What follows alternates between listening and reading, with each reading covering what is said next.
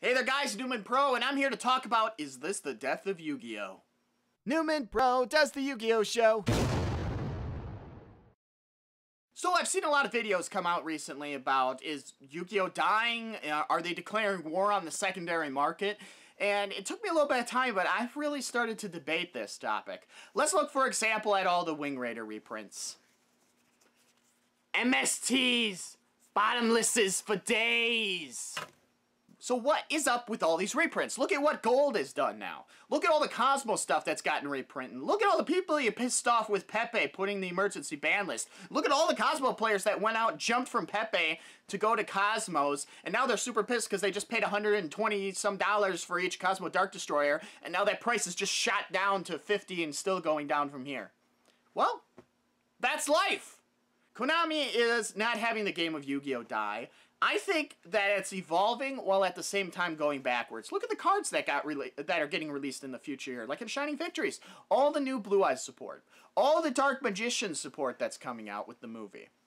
So what am I really getting at about this? The secondary market doesn't directly make money for Konami, but at the same time, a lot of people, their arguments say that, oh, well, it's because all these stores and individuals and things like that, they're buying up cases of product, so that they can pull out the secrets, pull out the hollows, and sell the hollows on the secondary market. Look at what happened to Bosch and Wing Raiders. Particularly Wing Raiders. The most expensive card when those boxes really came out was $20 with 4 Strix. But anyways, that's another thing to go into this conversation. Why is Bosch's special edition, super edition, whatever it is now?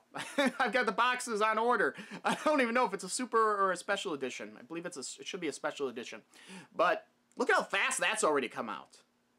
I mean, literally a month, roughly? So what's happening here? Yu-Gi-Oh is evolving while at the same time going back. Nickelodeon is in partnership now to air the Arc V anime. Nickelodeon is focused on kids. Simple as that. Yu-Gi-Oh is, well, how would you put it? I plan to turn Kaiba Corp into a company that specializes in children's trading cards. It already does that. For actual children. How dare you, Pegasus! Exactly, couldn't say it better myself.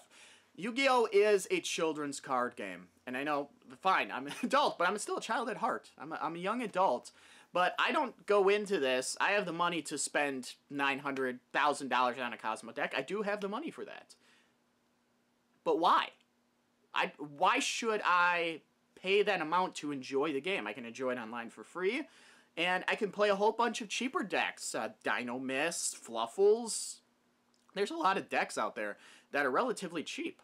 Konami is planning to reprint cards faster because that's what the secondary market demands. People, kids, don't want to pay $120. They do, obviously, some of them, because that's why the price is so high.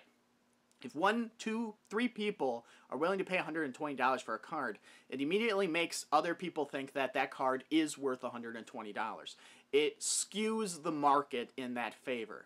If I was to go out and say, hey, this card, I'm going to go out and publicly buy certain cards for $100, I can manipulate the market.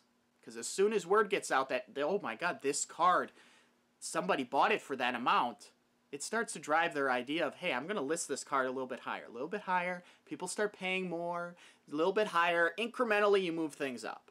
If a lot of people do it in mass, that's how you have big changes. That's what happened with the Phantom Knight. What happened with Levier. Jumped up to $40 Levier did on its ulti.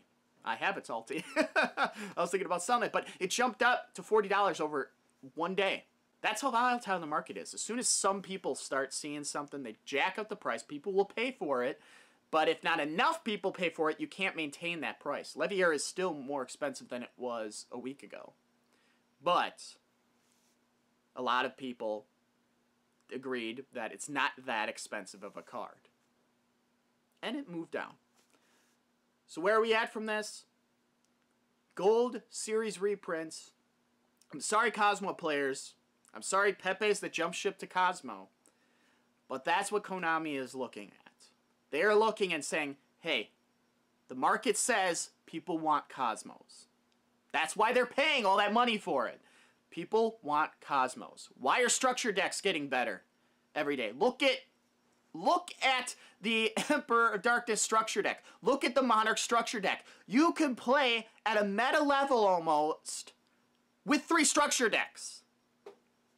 And if everybody goes out and buys 3 structure decks, what happened with the earlier games with the Yugi and Kaiba stuff?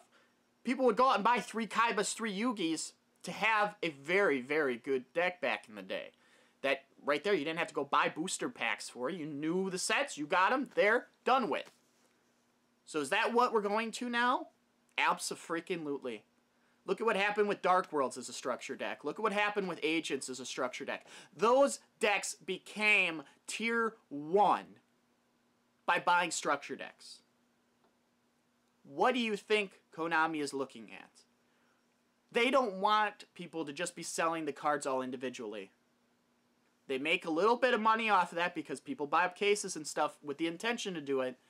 But if you're going to look at the health of Yu-Gi-Oh! As a whole over time, you have to look at the younger generation. And the younger generation does not want to look and say, I don't want to get into Yu-Gi-Oh! Because the only way I can play competitively is paying over $900, getting my parents to pay $900 for a card game that can drop within the very next month. That's why they hit Pepe. They didn't hit it just because it's so overpowered. They hit it because the prices for those cards started to go up, and they don't want that to happen. They're not declaring war on the secondary market, folks. They want people to see this game as affordable, and they also want to make their money off that affordability by reprinting $120 cards, Cosmo Farm Girls, cards that are expensive in the secondary market. They're going to reprint and say, hey, buy our stuff at the store. You will get your cards. So what do I see happening in the future? I joke about MSTs being reprint like mad, but what I see, Twin Twisters getting reprints. Galaxy Cyclones getting reprints. Cards that people want are going to get reprints a lot faster nowadays. The only thing is, please to God, Konami, reprint. Give me the print of Blood Mayfist. Give me a print of that card. I've wanted that card since it came out in 2011 as the tournament, the YCS prize card. I want that card. Forget Giant Hand. Giant Hand, nice. Complete my numbers. Keep working on my numbers collection. Give me that Synchro. That level 8 Synchro. I want it. Give it to me now after all these years. They want kids to buy their new product. Not the secondary market. They don't want kids to see this game as expensive because it shouldn't have to be.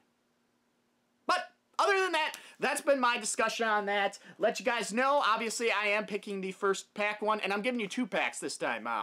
So I decided 2 packs for the first winner out of this. So this is star pack number 2014. Not like every card in here is a possibility. There's only 3 cards in each pack. This is open to the 48 continental United States. I'm going to have the winner right here from the last discussion video in the description. Be sure to leave a comment, like, subscribe. You'll get a chance to win 1 or 2 or more of these packs. Other packs in the future too as I get those. This is just because I was able to get this really dirt cheap, this box. So yeah, leave a comment.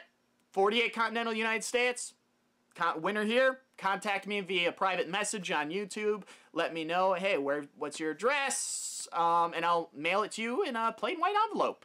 I'll mail 2 of them. And so you got 6 cards. Feel free to record, say what you got in the future videos. But other than that, guys, leave your comments below. Let me know, Yu-Gi-Oh! Evolving, and at the same time going backwards. What are your thoughts on it? This has been NeumanPro saying, get your game on to a slightly mediocre level.